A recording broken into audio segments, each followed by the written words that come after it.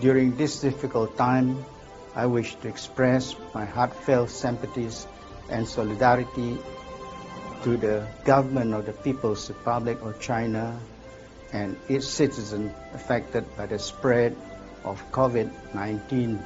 I would also like to commend China for rapidly containing the spread of the virus. ASEAN and China have been cooperating in the regional preparedness and responsive actions against COVID-19. They have also intensified their commitment to share information, technical expertise, and updates on mitigating the spread of the virus.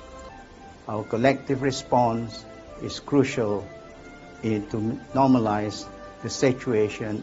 Finally, I would like to reiterate that together, through cooperation and solidarity, we will overcome COVID-19, and I look forward to a successful China-ASEAN Expo.